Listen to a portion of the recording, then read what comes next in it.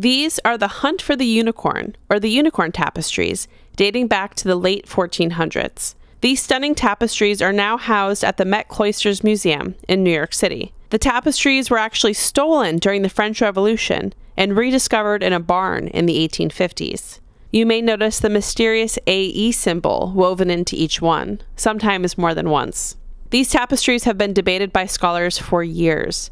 There is uncertainty about who commissioned them, who created them, where they're from, and the story that they're meant to tell. Not to mention the elephant in the room, or in this case, the unicorn, and what it's meant to symbolize. Some believe they show pagan iconography, while others interpret it as Christian. There's also some debate around the order in which they are meant to be hung or viewed. Regardless, the tapestries are absolutely stunning and definitely worth a visit if you're ever in New York City.